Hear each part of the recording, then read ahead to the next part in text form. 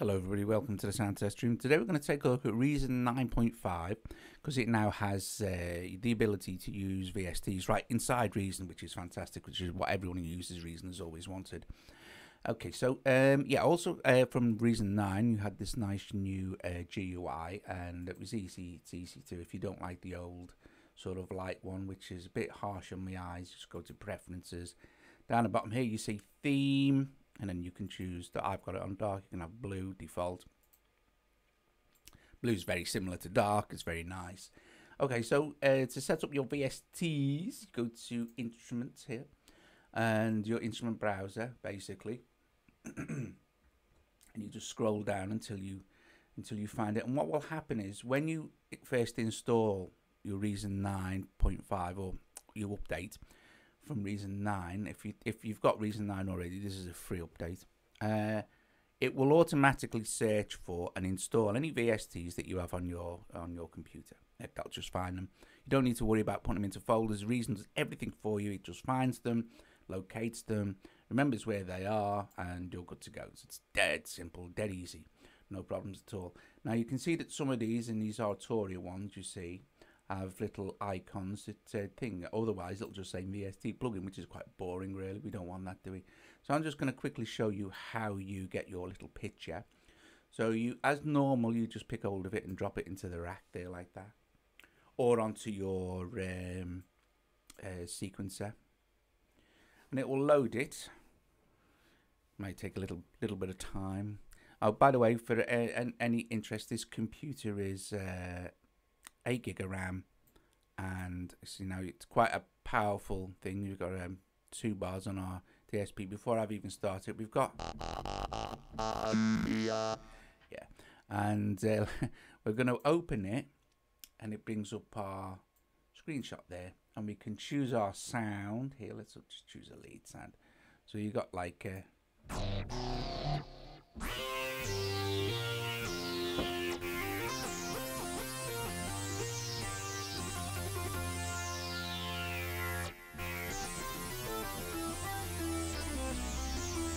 but see how juicy it is in the DSP.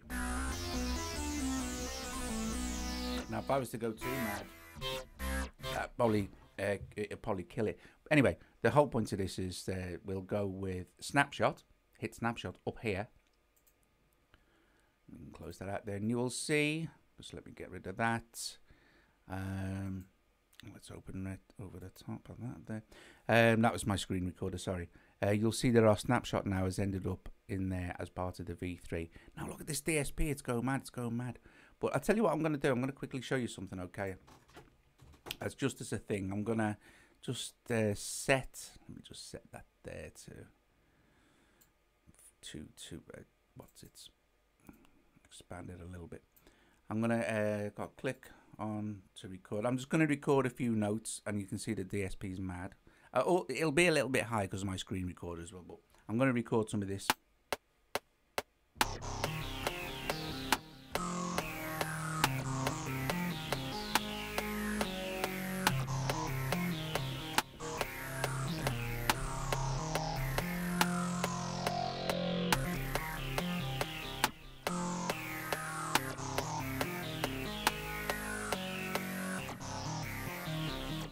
So what we can do now, the very cool thing as well, which was introduced in Reason 9, and we can also do it for the VSTs and whatever, is we just right click on our track lane here and just right click bounce in place. And what it'll do is it'll make an audio copy, an exact audio copy of that sound, and all its automation changes as well. It'll just remember it. Okay. So once that's done, just do the effects tail and stuff. Right, once that's done, you can see our DSP is still mental there because our mini is, but we can just delete. Let's just delete device and tracks, delete all in group, and now we're back to our DSP bin, nice and empty. Okay, so not all VSTs are like this powerful, just a few of them are. And let's see if that sounds okay.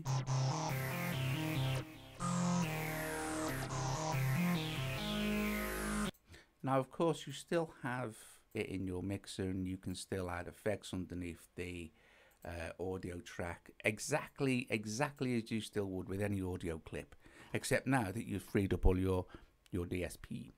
Okay, so I'm not quite sure what this delay compensation thing is, but anyway, it's something else new. Okie dokie. Right, okay, so we don't need that. That was just a test thing. Right, now I'm going to do another one. Let's see, instruments. I'm going to go down to one of my favorites here, which is Sunriser. Now this is by Beep Street, and it's a synth that is like massive on the iOS for the iPad. It's just it's just a brilliant synth, and it's also VST as well, as you can see. So we're going to open it. Now you can see that the DSP usage, the CPU usage on this is like very little. And I'm just going to click all banks, and I'm going to click drum, and I'm going to click this bass drum, and yes, that's fine. And I'm going to record, let me see, I'm just going to set this to do that, and I don't even need to do it that long really, do I? But there you go, let me click on just so I'm in time. And I'll make sure that my quantized record is on as well. And yeah, let's go.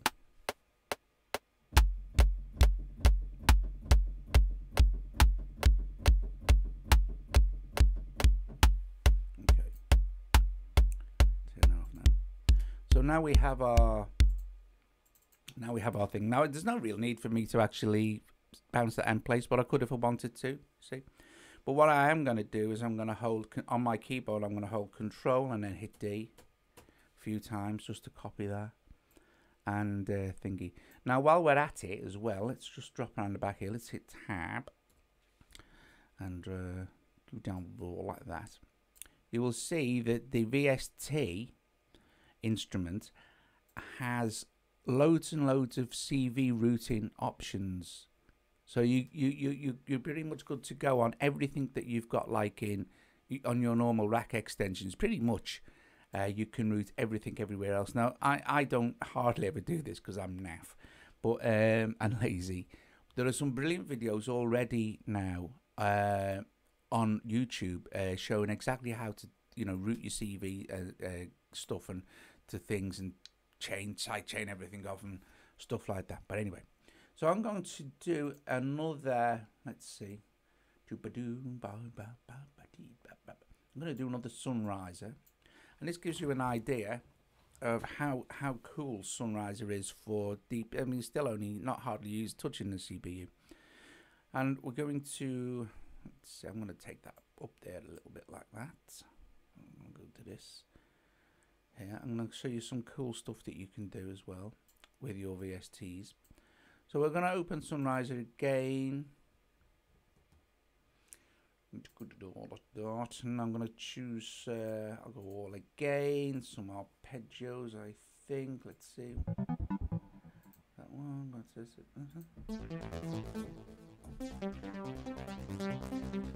Yep, that'll do it. For what our purposes are, I'm not being precious here or anything like that.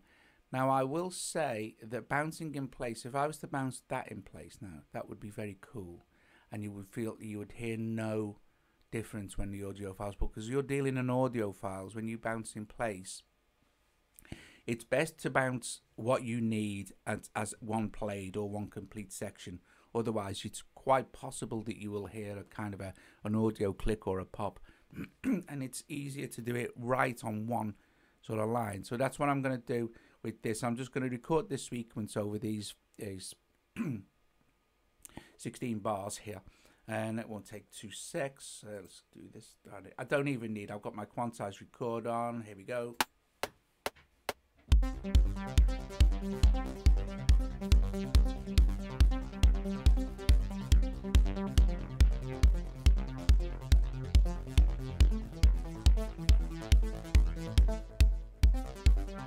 My fault.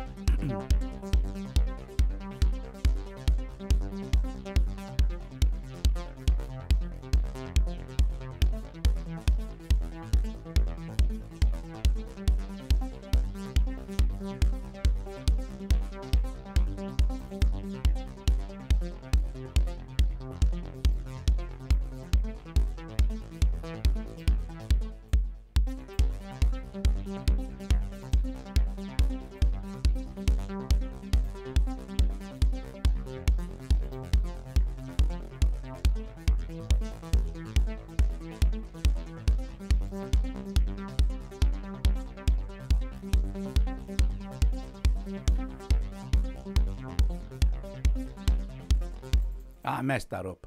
Doesn't matter. I'm not going to do it again. I messed it up by playing it wrong. But what I'm going to do is show you some other cool stuff you can do. So let's go. Let's open that one again. And let's just run our sequence.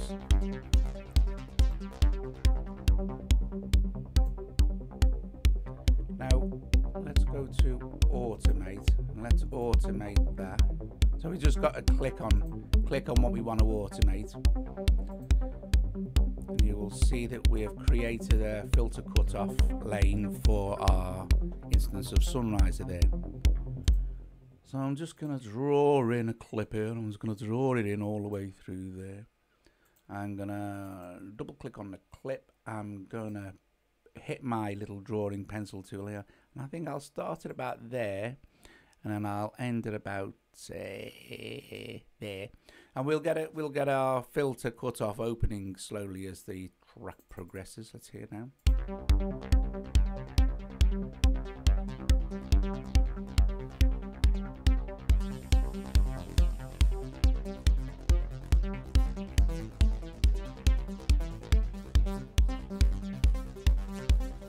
Could actually start it. Let's get up that, and we could actually start it almost completely closed, so you hear the effect better.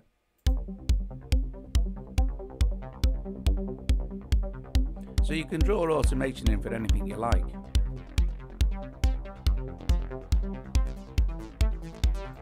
And the other way, of course, is let's hit that record. It's just hit record.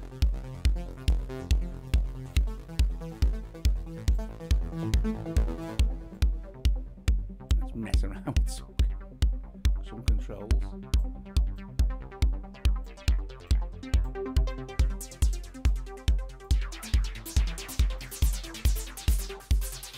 So let's stop that now, and you will see I've created a ton of automation lanes just by hitting record and then playing with the instrument itself.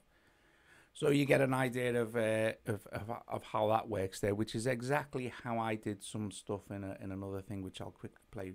So you basically get the idea, guys. You can run your VSTs and automate them and do whatever you like. They're dead easy to use, and you can see that even with all that automation stuff and everything going on, with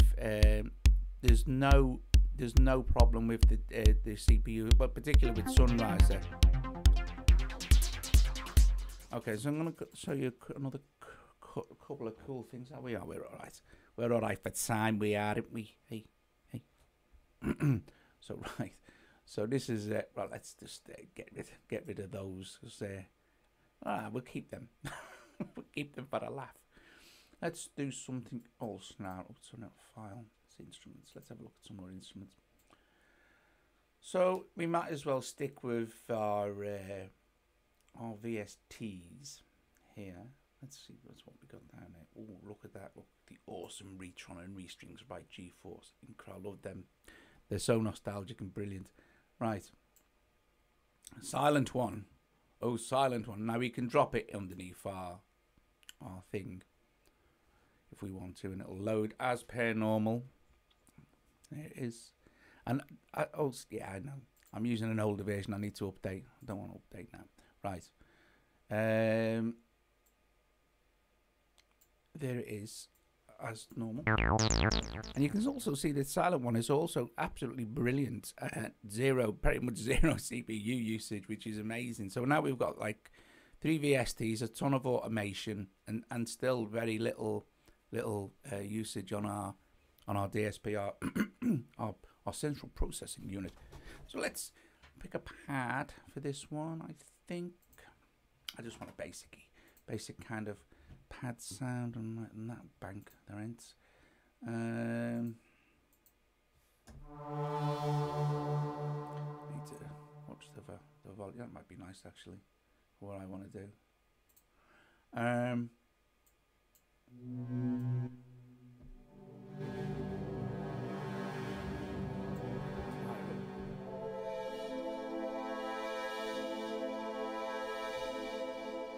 Yeah, that's quite nice. So I'm just going to record some bits here, And this will give you an idea of what I was talking about with the audio thing. But for what I'm going to show you now, that's not going to be important. So, but it's nice to know. So here we go. So let's record some bits.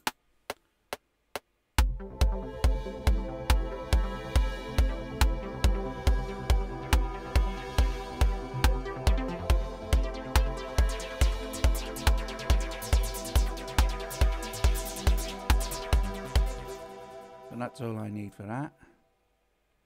Okay, now what I'm going to do is just quickly check that's okay.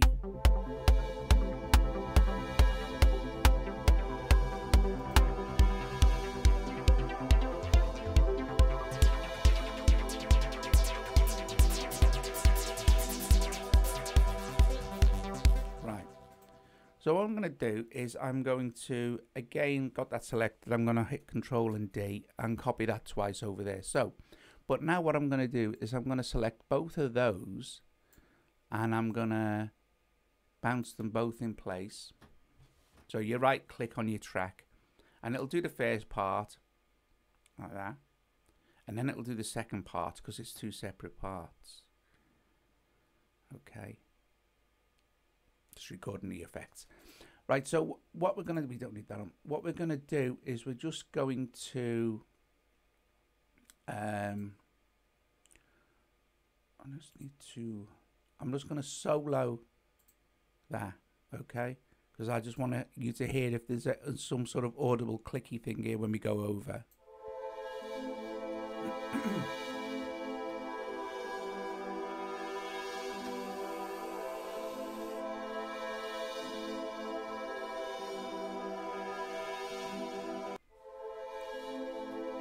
Right, so that's what I mean. So if really you want that to be just a clean pad, just record the whole thing over the entire length, and then you can do what you like with it. Then, you know. However, I mean, you could do crossfades and stuff, and you'd probably never notice it. And if you had drums and stuff going, you'd never notice it as well. So, but you'd know. Anyway, so what we're going to do now is we're going to take that off solo for as well. I'm going to add an effect to the pad, and I'm going to do another VST. Now, look, we're still low on DSP here. So we're going to go to effects here, and I'm going to go all the way down to, but I ain't got many VST effects, a few there. To Looperator from Sugar Bytes. I'm going to drop that in there, and I'm going to choose some. Let's open. I'm going to choose some stutter. This is an absolutely brilliant effect. It's a bit mad. Well, you don't have to make it mad, but you can. But I'm going to choose some stutter, and so I'm going to choose filter and tape stop because for our purposes it's quite nice. And you want to hear what this, and it also as well, some VSTs will let you look and search here. Okay, so you know, as per normal, but I think it's dependent on the type of file thing it uses. Anyway, doesn't matter. But this is now what we're gonna sound like. So.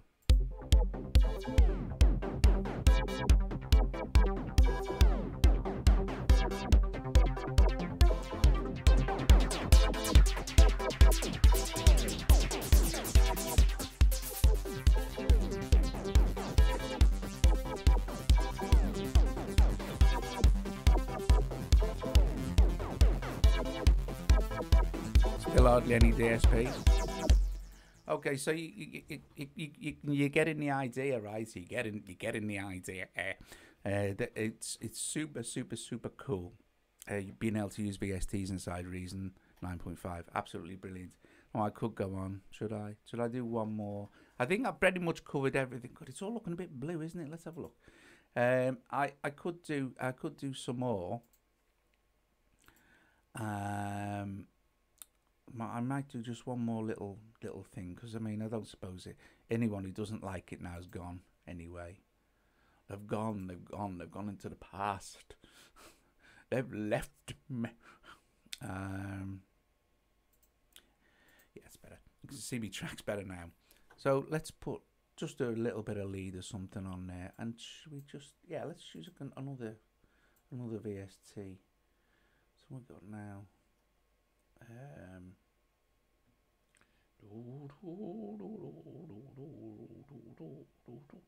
Oh yeah, let's use dagger. This is, I haven't used this in here yet.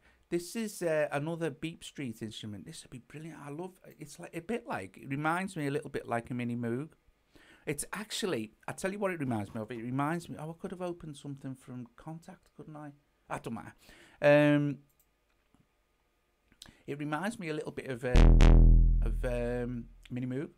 It's a bit like Monarch. Let me just. That's weird. Oh no, I know it's not weird at all. They sent me this, right? This is the demo version, and it comes out. I'm not going to use this. They sent me it to use, and for some weird reason, Beep Street did, and for some odd reason, I couldn't. It wouldn't let me. It wouldn't let me use. It wouldn't let me install the actual serial number. And I said, I'll get in touch with them again, which brings me to the fact that, what time is it now? I don't know. It's only 21 minutes, guys. For 3 hours we are here. Let's find, because Contact can be quite juicy. I'm gonna not Contact. I'm gonna use Reactor.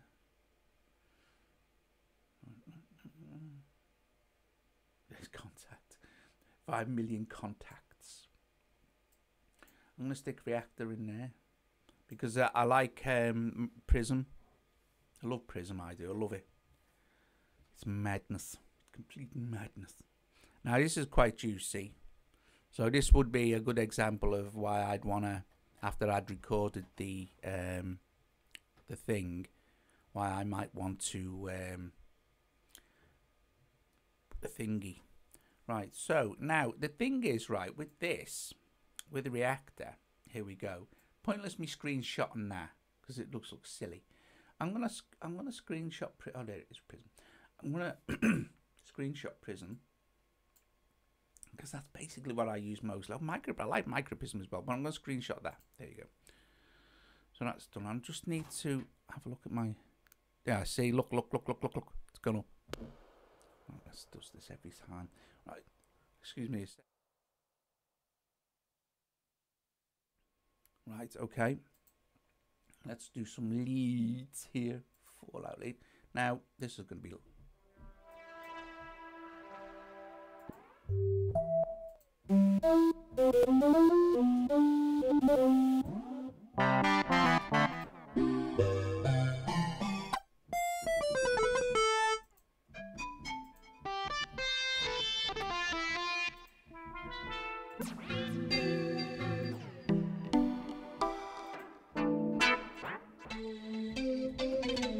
How brilliant is Prism?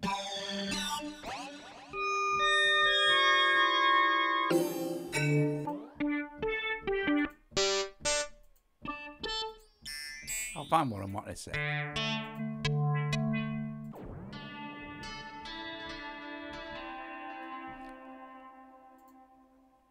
on a minute. See if I can just see it. No, it's there. So, oh, there it is. No, it's not Condor. That'll do. Right, I really like this sound. Knock the volume down a bit. Now you can see the DSP has gone mad. So hopefully I'll be able to get through this one take, and then what I'll do is I'll bounce in place, and then we'll finish off. But that's it. We'll go. So here we go. So.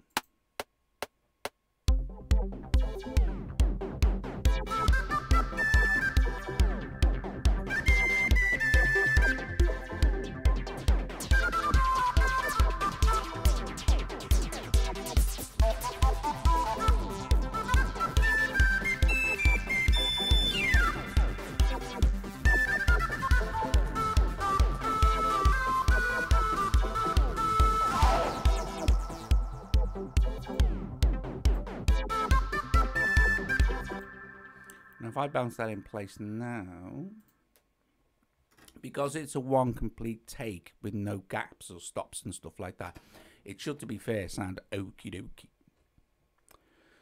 Doesn't take too long, does it, eh? It's fast, reason it's fast. Fast and stable, which is why I like it, because I don't like, it upsets me when things crash. And see, I haven't had any crashes at all in 9.5, the release version, since even using all these VSTs and stuff. And I've done some pretty big projects.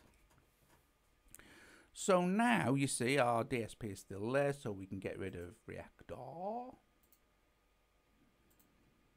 Of course, in the real world, you might want to make more adjustments, make sure everything is absolutely perfect. But now we have...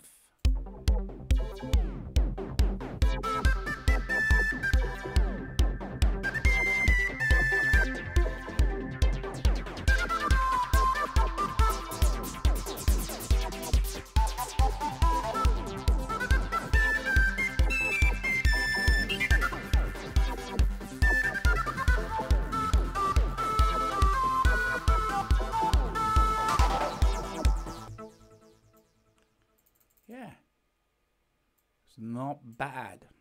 It's not bad at all. So there you go, guys. There's a look at using your VSTs and things inside. I think I pretty much covered what I wanted to cover.